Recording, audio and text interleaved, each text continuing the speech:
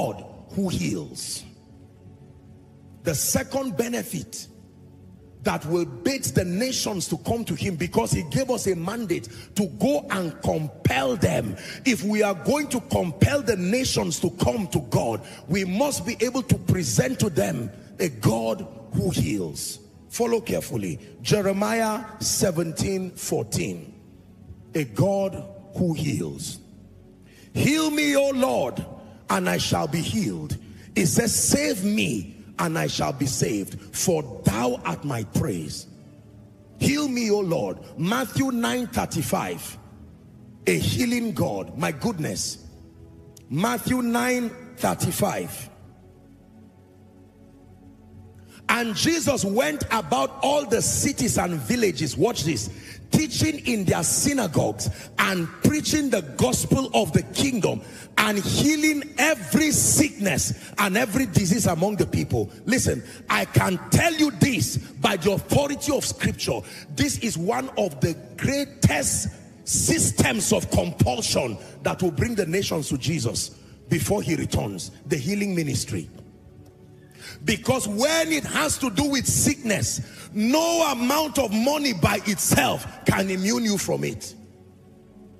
Money can give you a greater house, can give you security, but with all that the financial resources, they can diagnose you of cancer, diagnose you of whatever it is. I can tell you, when the church presents a healing Jesus with proof, this one will win more souls to Jesus than you have ever seen. Our fathers, the patriarchs, prophesied that before Jesus returns, the healing ministry will be restored. You've heard me cry the healing ministry. I'm saying that because there are people, you are seated here and God is saying, hear this preacher, because now this is where it applies to you. I've not been training you for nothing. You've not been fasting for nothing. You've not been doing night vigils for nothing. I am building you in the spirit, because the healing anointing, that I can tell you, that you have not seen anything yet as far as the healing ministry of the church is concerned. The healing Jesus, the one who can heal, who does not want to live long, who does not want to fulfill his days. And do you know, sickness is so terrible that the moment it manifests in your body, it shuts down every other activity. It can redefine your priority in a moment. You can be preparing for a business and then they tell you you have cancer or you have something, you need to run to the hospital now. Your plans will change immediately. Ladies and gentlemen, when the church stands in partnership with medical science and we proffer a solution to the world that Jesus can heal HIV, not theoretically, can heal cancer, even stage 4, not theoretically, can heal the blind, the deaf, the lame, with proofs, not stage managed proof, genuine, ever increasing proof. I can tell you, a day will come when people will stand up and say, come and organize a crusade in our territory. We will pay for it by ourselves. Bring that healing Jesus. We have been looking for a healing Jesus and we did not find him for 50 years. When you find the healing Jesus, please tell me about him. To the one who is sick, you do not need noise. You need a healing Jesus. The reason why our witness is not effective is because those who went before us, although some of them were uneducated, but they were able to present a healing Jesus to the nations. I remember it was T.L. Osborne, I believe, who was sharing that one time he went to a nation and they would not pay attention to him. He preached and preached and preached and preached, and they were just looking at him. And when all that noise was done, he made up his mind. He said, you know what, I hope I recall the story well. They brought somebody who was lame out. They brought somebody who was blind out. They brought sick people, and there was difficulty because the people were not really English speaking. As soon as he laid hands on the cripple, laid hands on the blind, and there was a miracle, there was an eruption. People began to shout. Can I tell you, one genuine miracle is equal to 1,000 sermons. You believe me when I tell you that. One genuine miracle. that someone who is in National Hospital here or any of the FMCs, seen by everybody, stage 4 cancer, Lord, take us to that realm. Take us to that realm where we stop being noisemakers. Take us to that realm where we present a healing Jesus. Health cannot be bought in the mall. You can buy healthy food. Unfortunately, there is no product called health that is sold in the market. When your body begins to deteriorate, that is when you will know that of all the needs that you have, you need a God that heals. Hallelujah. Do you know that one of the major, listen, out of the prayer requests that are dropped here all the time, and in the bit of my experience in ministry, if I'm to tell you the 5 major prayer points of people, 5 major prayer points of people, for most people, prayer point number 1 is finance and finance related issues. Number 2 is their health, issues of health. That means by next week, over 90% of the prayer points that will be dropped here is simply a request. Healing Jesus, where are you? Oh God that heals, where are you? Do you know that when it has to do with the God that healed, Asians will call him, Americans will call him, Nigerians will call him, even a herbalist will still call him. Go and study history, both from the Bible and modern history. Those who won cities to the Lord, they came with a healing God, a healing Jesus. After selling the idea that God saves, we need to let people Jesus is that he heals. But can I tell you the truth? As it is now, that banquet of healing is not yet ready by the church. It will be a casualty if we go and call the world now and say, all of you, the blind come, the deaf come. I know we walk by faith, but if we are to be honest now, that feast, that part of the menu is not yet ready. It's not yet ready. It's not yet ready. It's not yet ready. Help us, oh God. It's not yet ready.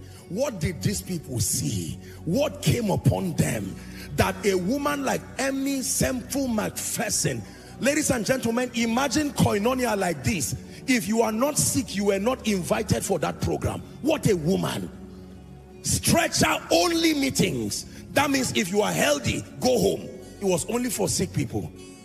And as they moved down the line, they lifted people as if they were stage managing. You would see over 100 wheelchairs wheeling out of conferences. Imagine you. Ladies and gentlemen, I'm praying for you again in the name of Jesus, that not only will you be healed, but that God is looking for the hands that will present a healing Jesus. May he find your hand available. May he find your hand available. May he find your hand available. May he find your hand available. Hallelujah.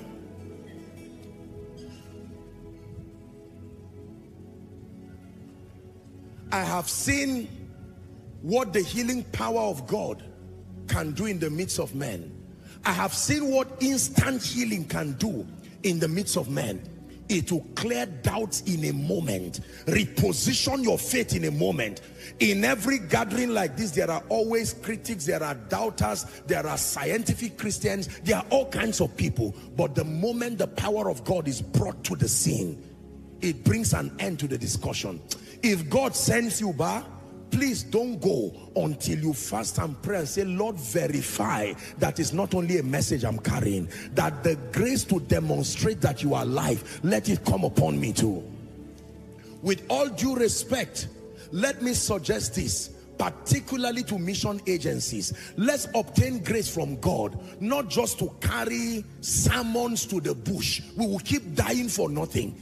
It takes more than sermons to cast out devils. We must obtain grace. You enter a village, even if they cannot speak English, may God help you. Look at our fathers like Apostle Babalola. Was it not raising the dead and all these things that brought them to limelight? Reinhard Bonnke in the East, when he came, the video is still there till today, even though the man has gone to be with the Lord. When the dead was raised, it shot his ministry to another dimension. I had the privilege to be in his crusades. I saw real miracles, not that they told me. My goodness, with one declaration, I saw people stand up from wheelchairs. I saw people fling their crutches, not stage managed. You watch T.L. Osborne's crusades and see miracles that short legs, people came and were limping inches below, and with one declaration, those legs grew out. Not some of this jamboree that is happening in the church. Genuine miracles.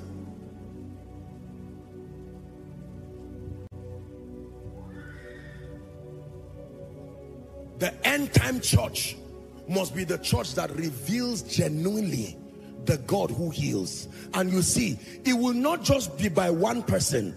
One person's witness of a healing God will not be effective. You will overburden that one person till he dies. This is why you see pastors collapsing, because God never designed for only one or two people. It's a grace that should go round and spread round. Paul was healing the sick. Philip was healing the sick. Peter was healing the sick.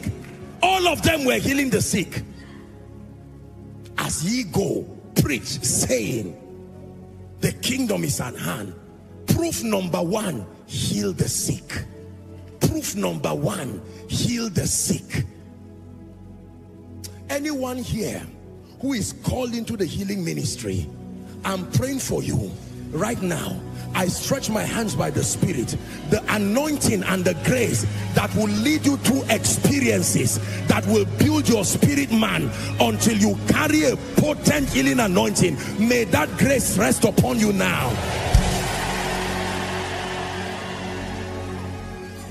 Hallelujah. Let me tell you the truth, and this is an honest submission. I have seen people healed of all manner of diseases in my life, but I must tell you sincerely, I've also seen people die of all manner of diseases. And as a man of God, sometimes you stand and you are pained. There are people I have prayed for, they have received their miracles, and I am delighted, but there are still people trusting God. You know that there are some of them, as you are looking at me like this, and all those people, some of them keep quoting scripture. Can I tell you, if we fail to present a God who heals, a day will come our churches will be empty. And don't you say it does not matter. It does not matter is the deception and carelessness that the devil has brought that reduce us from the standard of power to an intellectual generation. Oh yes, it matters. Oh yes, it matters to present the God that heals. The healing ministry is so desperate in need right now that I can do anything disdainful right now in front of you if I can convince you that it can heal you. Pride and do it. If I, God forbid, but just as an example, if I bring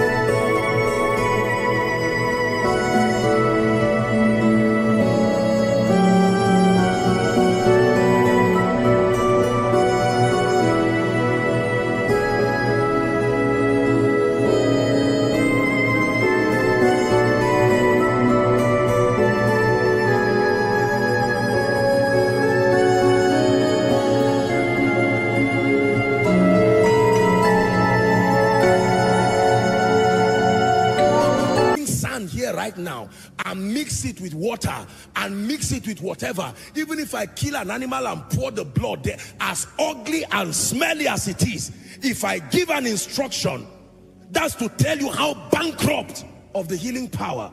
If I tell you this can solve your problem and heal your loved one that is having breast cancer now or having some kind of cancer, you will be amazed. Let one person touch it and let there be real healing. While critics are criticizing, the person will say, let me heal my loved one first, then I'll go and verify whether it's demonic power or genuine power. Humans for you. Don't downplay the desperation of men. When men are desperate, nobody will want to watch his loved one die and you cannot do anything. You've spent your money and this sickness is eating mama, eating everybody. They are emaciating every day. And yet we keep saying, don't go to the herbalist. And the person just looks at you and says, it's not your fault. Your own mother is alive. Your own father is alive. Your own sisters are alive. There is honorarium after service. My own mother, who is the only person taking care of me, is about to die. If we do not present a God that heals, I repeat, Africa will go back to its vomit. Let me tell you the truth. If we do not present a God that heals, men of God, we must trust God for grace to reduce activities and go back to the secret place and say, Lord, where did we miss it? Where did we miss it? Let that mantle return. Oh, let that mantle return. What did Kenneth Hagin carry? What did T.L. Osborne carry? What did they carry? Where is the mantle that were upon the apostles, that a man was teaching and a woman fell from a story building and died?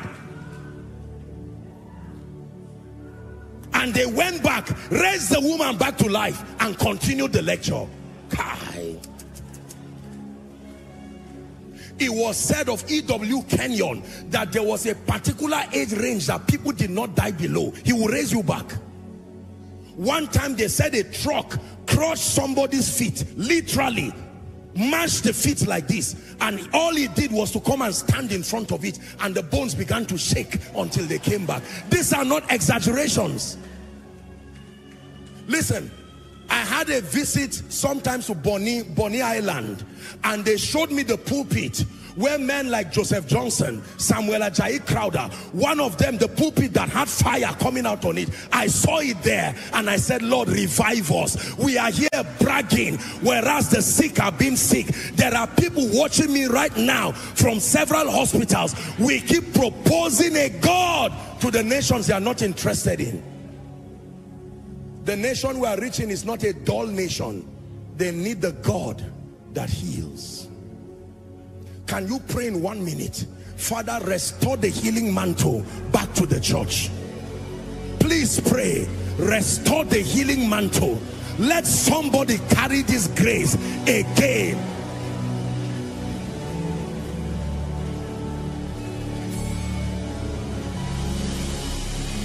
Koinonia, pray. Let's pray on behalf of this ministry. Let's pray on behalf of the body of Christ. The end time church must be the church that presents the God that heals. A healing Jesus. Genuine healings, notable healings. Please pray.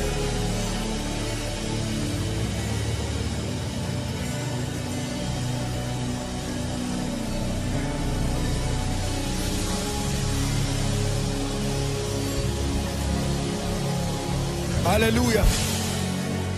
John chapter 6 and verse 2. John chapter 6 and verse 2. So that we stop losing our loved ones through untimely death while we are shouting amen. Imagine how many sick people go to church. We tell them this man of God is powerful. Joshua Selman is powerful. You just come for koinonia. And some of these people take steps of faith. Some of them even go as far as leaving the hospitals by faith. And they come and sit down under us. And we come with all our paraphernalia and sometimes with pride. And after we are done shouting, the people go back like that. And we act as if nothing happened. May there be a generation that will hold on to the hand of God and say, Lord, restore this healing mantle. Restore this healing mantle. Can I tell you, it is amazing those we call the champions of healing in our generation. Our fathers in the Bible and in modern history, I'm sure they will weep from heaven and say, what a shame. This is what you call the healing ministry? Of praying and shouting and fasting for days, and only one person with one unverified headache. Or someone...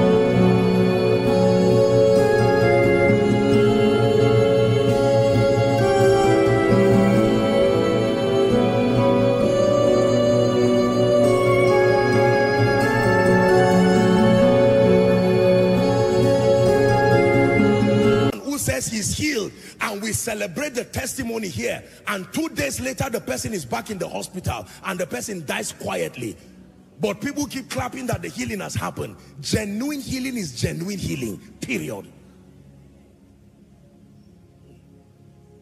John 6:2. You came to grow, to draw from you again.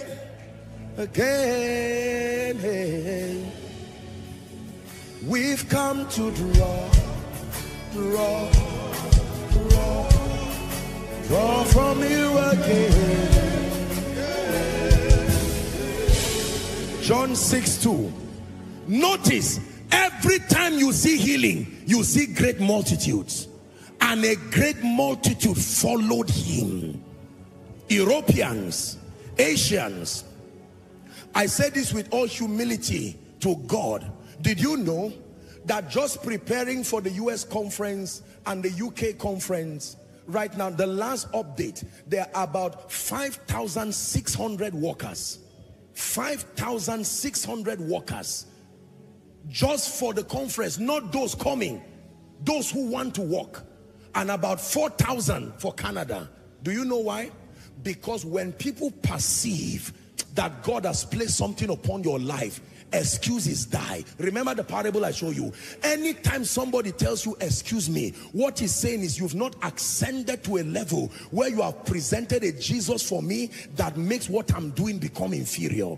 Once what I am doing is still superior to your proposition, you will keep hearing excuse me. Come, let's go to church. Excuse me, I am busy. But not when a healing Jesus is moving. When a healing Jesus is moving, Catherine Kuhlman's crusade that will start 6 a.m. by 5 or by 2 or 3 people were already there joining queues.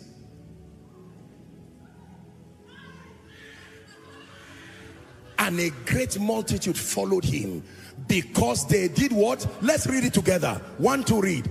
And a great multitude followed him. Why? Which he did on them that were diseased. One more time. And a great multitude, look at this scripture and don't forget it. And a great multitude followed him. He didn't call them, he didn't beg. This is beyond poster, it's beyond social media. When you market a healing Jesus with proof and men can see him, all excuses die. We leave Nigeria to India because we want to take patients for surgery, and no matter how long the flight is, it is not too long, provided an attempt can be made to restore their lives. We leave from here to America, from here to Canada, to Europe, because we have patients that need to be, there are people who are carried literally. My spirit is fired up. In the name of Jesus Christ, the Son of the living God, may God restore this healing mantle. Let me share with you something that happened. I'm not one person who brags around encounters because I want people to build their faith in the word. But many years ago, I had a vision. And in that vision, this man comes to me, not too tall, and I'm looking at him, and then we have this conversation. It's a spirit communication. And when he's done, it was like an impartation that came from him. And then I looked at him and I said, sir, what is your name? And he did not answer me. He just kept moving. Then later he turned to me and he said, Paul. And I said, Paul. Paul in the Bible. That was when it occurred to me. These guys, they are called, this is not just some witchcraft. They are called the spirits of just men made perfect. I believe that in these days, some of you will go to the place of prayer and there are saints like Elijah and Moses appeared before Jesus. There are saints who will come and say, sit down. Let me tell you what happened in the 1920s. There are mantles that came upon us. Hear me. The many sermons that we preach today, I submit to you, not as a way of condemning the church. The many volumes of sermons that we bring to convince members is because of the bankruptcy of a healing Jesus. The gospel was supposed to be simple and penetrative in the presence of results. Great multitudes followed him because they saw what he did on them that were diseased. Because they saw in koinonia, because they saw everywhere. Do you know, every time I pray preparing for a ministration, among the many things I say, oh God of heaven, now we are going to Kenya in a few days, and I'm saying, Lord, thank God for the mighty things you did last week. But there are people traveling from everywhere. Father, we pray, like the apostles prayed, that you stretch forth your hands and that miracles, signs and wonders be wrought in the name of your holy Son. You are a man of God here. I'm showing you the end time strategy to run away from frustration. There will be empty pews for anybody who cannot reveal a healing Jesus. Thank God for emotional healing. That is important. But we are talking of healing of bodies deteriorated. I understand why they hated Jesus, because they had given a narrative that God did not heal again. Suddenly this Galilean shows up. He looks at a woman who had been bound 18 years and he says, woman, you are delivered from all your infirmities. He goes in John 5, sees a man who had been 30. Imagine coming to meet a popular crippled man in Abuja and say, where is the man? Imagine some popular person who is deaf or blind or whatever that you are aware of. Do you know what would have happened? That Naaman returned back. Naaman returned back and they said, sir, what happened to you? I met a prophet in Israel called Elisha. He would not even let me see his face. He only said he represented the God of heaven. And he said I should go and wash 7 times.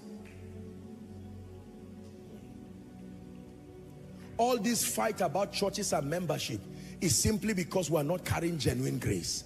There are enough members, enough sinners, enough people in trouble to fill every church plus overflows, if you present a God that heals. One more time, don't be tired. This is koinonia. Lay your hands on your head and say, Lord, as you are anointing men in this end time to heal, I pray that I will be an available vessel. Go ahead and pray. Go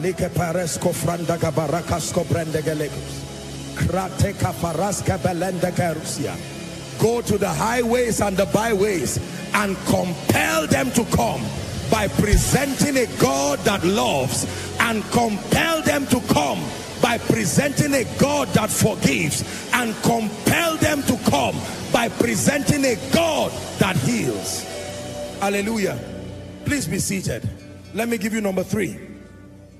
What kind of God must we present to the nations to cause the nations to come as a multitude to him? Number 3, the God who redeems